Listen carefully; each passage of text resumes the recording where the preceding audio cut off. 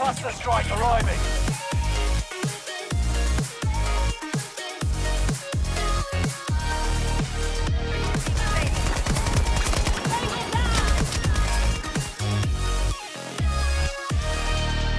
What is up, guys? Welcome back to another GeekaWhat video. In this video, I'm going to be building an awesome white-themed gaming PC build for 2022. Perfect for maxing out your favourite titles at 1440p and beyond. Featuring one of the new 12th gen i5 CPUs, an RTX 3070 Ti, and one of Corsair's brand new case and fan combos that combines the best of airflow with the best of RGB. Let's do this. Now I'm going to kick today's build off by taking a look at a few of the core components first. And by that I mean the motherboard, the CPU, the memory or the RAM, and of course our NVMe Gen 4 storage. And why not kick off with the storage? Samsung very kindly sent out their 980 Pro and helped make today's video possible. A Gen 4 drive with speeds in the region of 7 GB a second. Perfect next generation storage tech to match up with our next gen memory tech too. Made up of Corsair's Vengeance DDR5, a 5200 MHz kit of the latest super fast DDR5 memory. All of these components will be installed upon the MSI MPG Z690 Force Gaming Wi-Fi motherboard, a name that takes a bit of thinking about. Now this is a sort of a silver / white themed board, something we don't see much of with Z690, so it's nice to see MSI doing something just a little bit different. To tell you the truth, this board's got all the features we could want to get a really smooth, streamlined experience from our 12th gen Intel CPU. Everything from overclocking support for the CPU and memory, to PCIe 5, SSD Gen 4 and 2.5 gigabit Ethernet on the rear panel.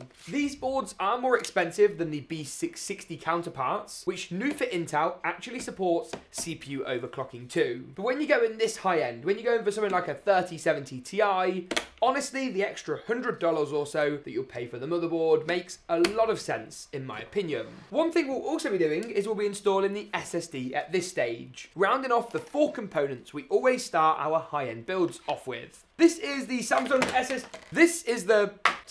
SSD 980 Pro, one of the fastest Gen 4 NVMe drives on the market. This is like the RTX 3080 equivalent in the SSD world. And with high-end GPUs nowadays, it's important you get a powerful, speedy SSD, as storage can become a bottleneck. If your GPU and system as a whole can't read the texture files and some of the data from your game's location save, you can actually see yourself suffering in the frame rate department. And trust me, that is the last thing you want to be happening. This motherboard also includes one of these new toolless NVMe installation processes, something I'm not a huge fan of with any of the vendors so far. But in this case, it seems to have worked fairly flawlessly. So maybe I'm wrong on that one and I just don't like change. I don't like innovation. I don't like the way the world is moving.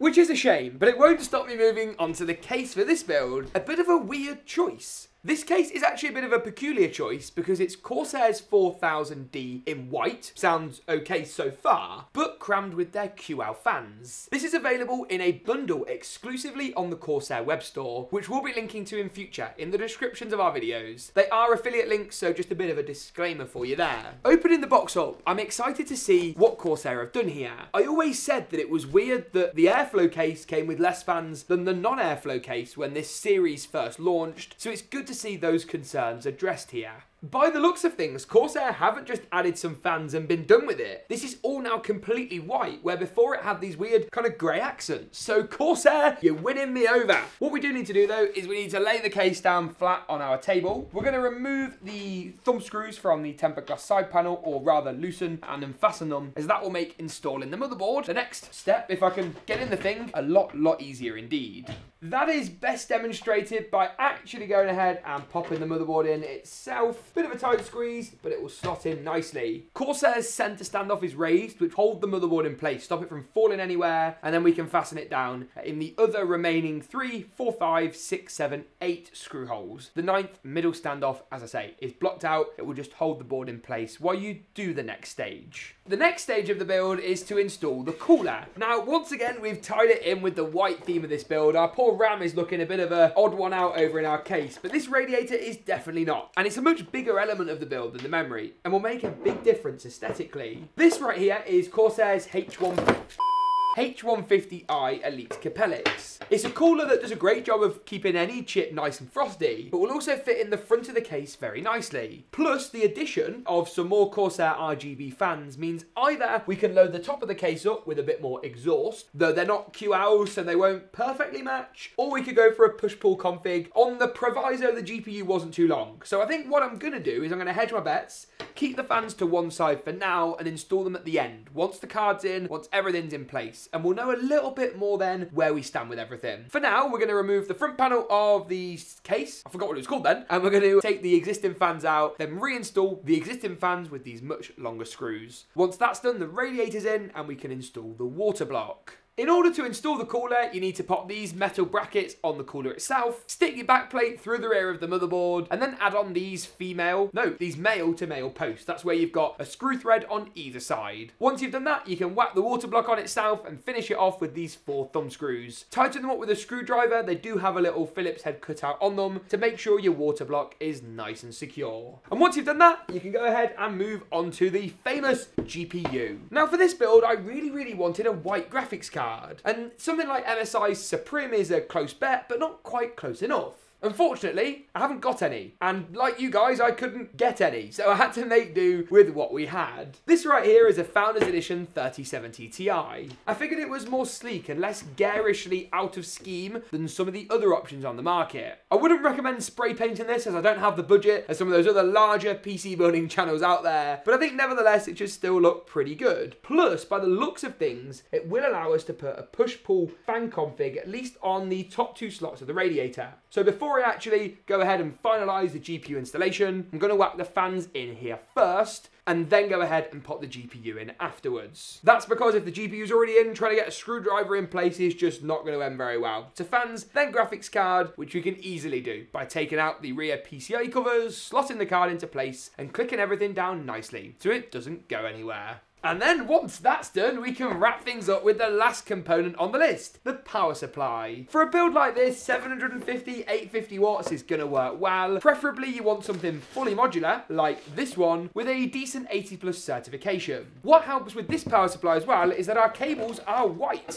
which matches the theme of the build. Now, I wanted to recommend this unit, A, because it's white and it fits with the theme, but also because if you didn't want to spend the extra cash on fancy sleeved braided cables, you don't have to, as the ones that come included will work more than fine. We're going to plug in cables for the motherboard, CPU, GPU, and then a SATA cable that we're going to use for our fans and all the RGB in the case. And then we can pop the power supply in. It is RGB, so maybe we'll pop it fan up and then it will create a nice little glow below the graphics card. And with that, we're basically done. So much so we can actually boot the system up for the first time and check out the performance numbers in just a moment. But before any of that, it's time to see how good it looks when it's all powered on in an epic GeekaWhat glam montage. I'll see you in a sec, but first, roll that montage.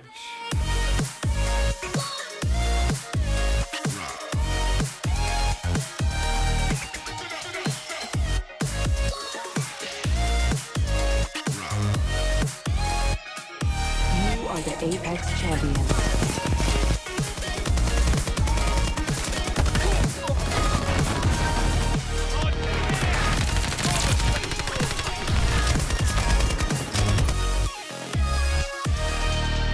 Awesome stuff. Now we've seen how good this awesome all-white system looks and it's all powered up. That's a lot of A's. It's time to check out if the performance numbers match up equally. We tested out a range of titles at 1440p high settings pretty much across the board. And we're going to kick things off by taking a closer look at GTA 5. A slightly older title, but still a great test of a system's overall performance. Here we managed to pull in over 140 frames per second when testing out using the game's inbuilt benchmarking mode, with strong 90 and 99 percentiles tested with both MSI Afterburner's Riva Tuner and Nvidia FrameView. It was a similarly positive story in Apex Legends, where we managed to achieve once again over 140 FPS, 149 to be precise. 130 and 112 for the 90 and 99 percentiles rounded off a suite of good numbers, with the game looking visually pretty stunning.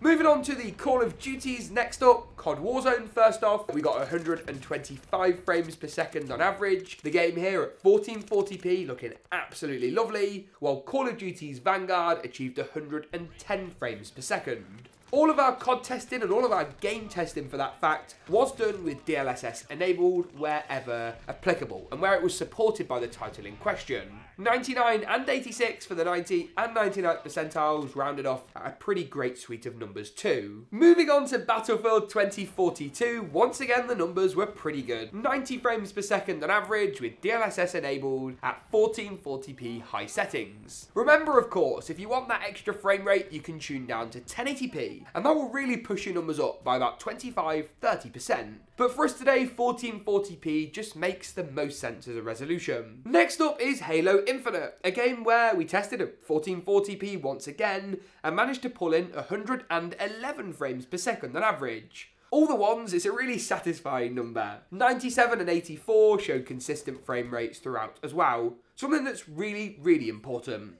The penultimate title we'll be testing out before we dive into Fortnite, the last game on the list today, is Forza's Horizon 5. Here we managed to achieve 81 frames per second when tested in the in-game benchmark mode. This title is a load more difficult to run than the previous FH3 and 4, and by a good margin. Nevertheless, 81 frames a second in a racing game is a really, really solid result, and I was pleased with how Forza performed. Finally, to wrap things up, we tested out Fortnite at 1080p competitive settings. Once again, the numbers were really solid, just shy of 250 frames per second to be precise. To get 248 frames on average is insane. We did tune all the settings down to low and set the render distance to far to help us achieve these numbers. But nevertheless, they're figures I'm really pleased with. 250 FPS is not to be complained at in Fortnite. And on that note, that pretty much wraps it up for the video today. If you did enjoy it, make sure to smash that like button, get subscribed. Thanks for tuning in, and as always, we'll see you in the next one.